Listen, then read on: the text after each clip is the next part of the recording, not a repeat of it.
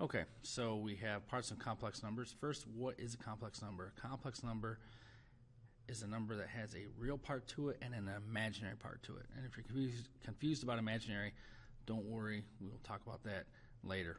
But just to recognize them, the real part is the part that does not have an I next to it.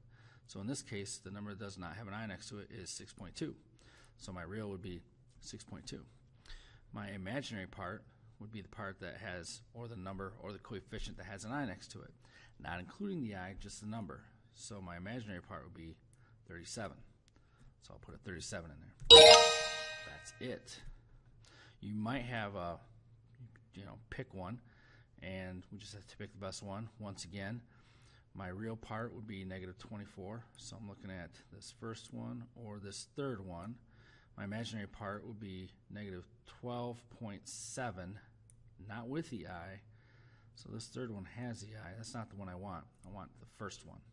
And that is the type of problems you're going to see in parts of complex numbers.